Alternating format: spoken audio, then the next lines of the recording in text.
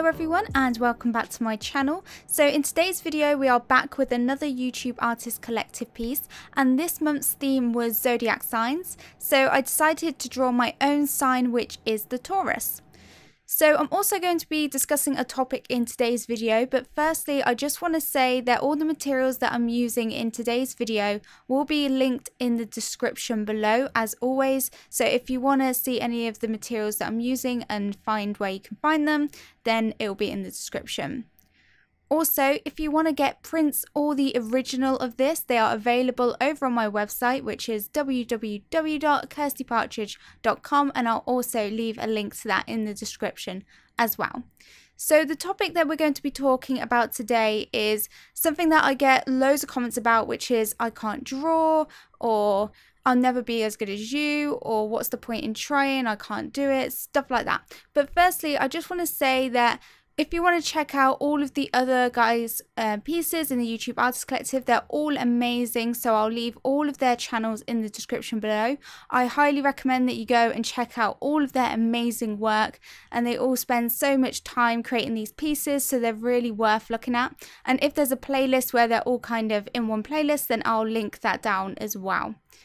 So what I'm doing for my piece is, because it was a Taurus sign, the Taurus is a bull, so I decided to do a bull kind of skull on half of her face, and I'm giving her like a bull ring piercing. And because it's an earth sign, I've done lots of like green and flowers and stuff like that just to make it very earthy.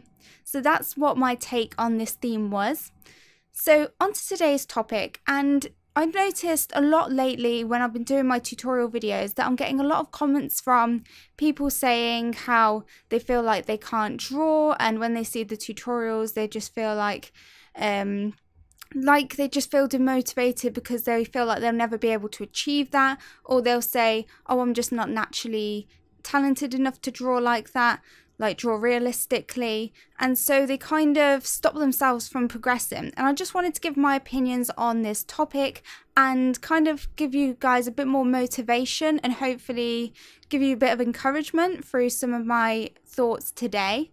So yeah, I do get a lot of comments saying that people think that they're not talented enough to draw, and that it's just some sort of talent that you either have or you don't have. And I completely don't think that's the case.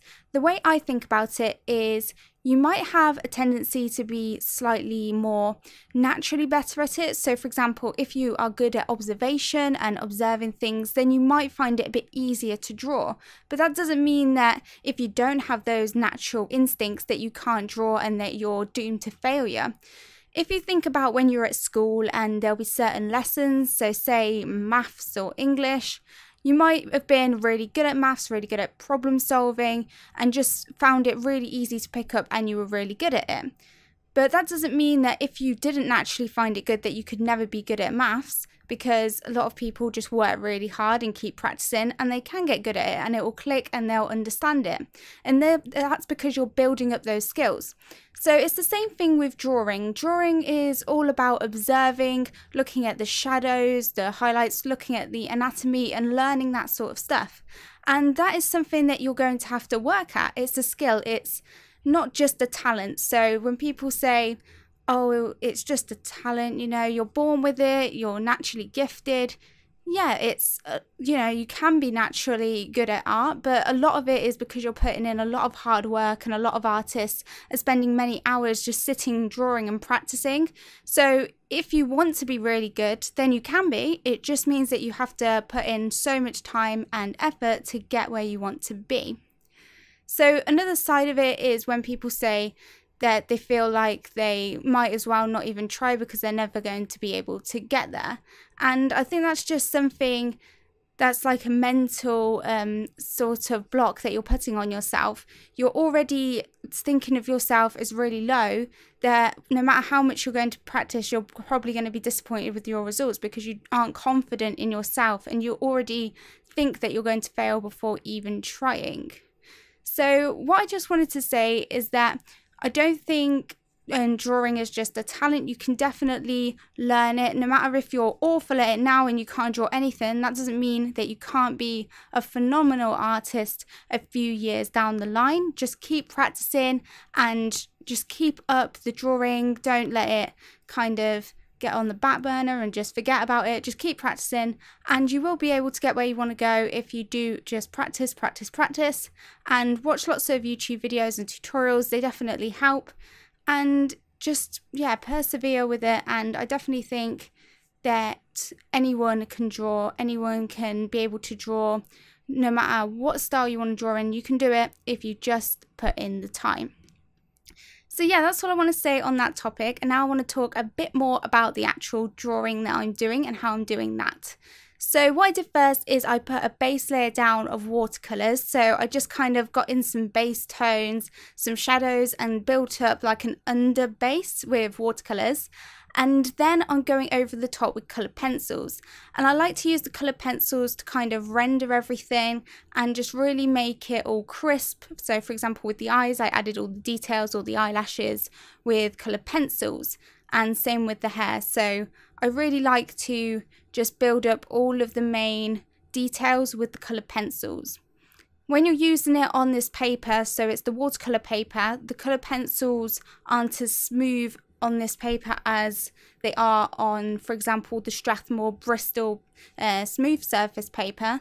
So I did have to kind of use some solvent in certain places and also burnish with a colourless blender so that I wasn't adding more pigment, but I was kind of smoothing out some of those grainy looking areas of coloured pencil, because I really didn't want to add coloured pencil everywhere. I wanted to leave areas of the face where it was more blank and it didn't have lots of watercolour paint on it. So now I'm just going in with that solvent. I used it on the flowers to get rid of the grainy look and also a bit on the hair, and then I go over it and add the highlights, because solvent is really good at blending the colour pencil and also making it so that you're able to put loads and loads of layers on top. So I did use a reference photo for this drawing.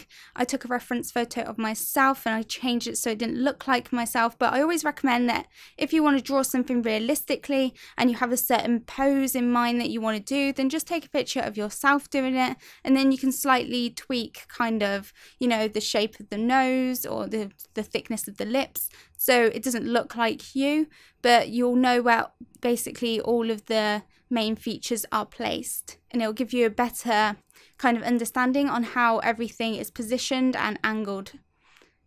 So now I'm just going in and darkening up the hair.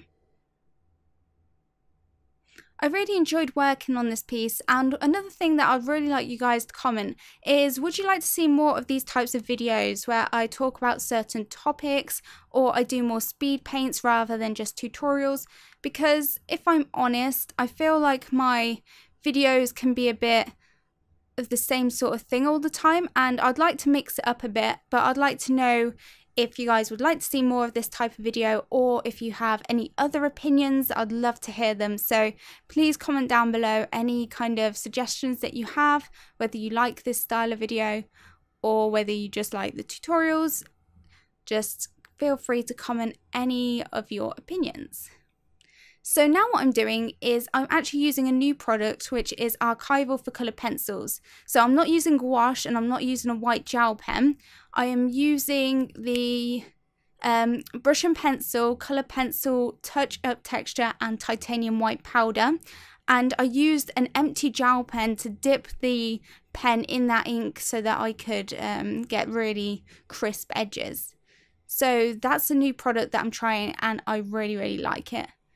Anyway guys, that's it for today's video. Remember to go and check out all of the other ladies' beautiful pieces that they've done for this Zodiac theme.